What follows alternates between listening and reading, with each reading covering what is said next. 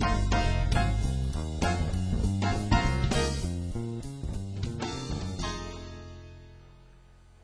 I'm Dr. Milam, and today I want to speak to you about a new science, a science of a way to measure the antioxidant power of foods and dietary supplements. This is a new science. It's also sometimes referred to as ORAC, O-R-A-C, or oxygen radical absorbency capacity. Historically, we all have heard a lot about antioxidants. And we know that antioxidants are very effective against free radicals. And free radicals can be caused from our environment, from smoke, pollution, chemicals, or those free radicals are also generated as a part of the normal digestive process. So even if you eat a good diet, a healthy diet, part of the byproducts are toxins. And these are referred to as free radicals. And these will attack our cell and they will create aging, and tear down the cell and also decrease our energy levels in the body. So this new science developed a few years ago is a way to actually bring some standardization to antioxidant power.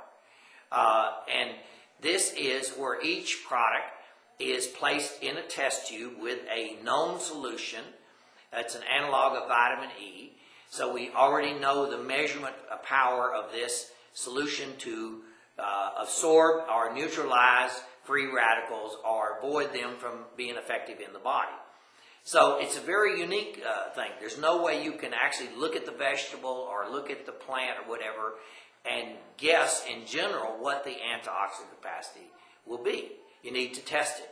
So there are many, many products on the market that claim antioxidant power, and yet there's no proof that they have antioxidant power. So that's why I like this science of ORAC, because it's a way of quantifying and seeing that you're getting a very good product. When the ORAC testing first came about, they were using different foods, and they were testing these in the test tube, and they were surprised by the reaction of it. Some of the things that we've always been told to eat had very little antioxidant powers, and other things would have great antioxidant powers. In general, berries and fruits have more antioxidant power or ORAC power than do vegetables. Also, the more colorful the fruit. So if it's a dark, like a berry or raspberry or cherry or prune or any of these kinds of things, the dark fruits or the red, deep yellows, purples, they will have higher antioxidant powers. And so when you put this in, normally we were thinking about before in this science, we were analyzing foods for vitamin A, vitamin C, calcium, other minerals, whatever, and we were analyzing all of these components. What you find out through this science is that there is a synergy in nature. So when it puts together all these components, they usually together will have a higher antioxidant power than if you separated each one out individually. So we've embarked on a lot of studies with nutritional supplements and also with foods and dietary supplements to measure these antioxidant powers. And we've identified like the 20 top fruits and vegetables that people should consume each day. And so you have a measured power. But also your typical antioxidant, whether it's green tea or other forms of antivitamins, should be measured as well, and you should have an ORAC value. So nature provided this natural value, but now we have a way to actually standardize it and test it. Research shows that we should be getting roughly about 3,800 to 5,000 ORAC units per day in order to slow or theoretically even have enough capacity to stop the aging process.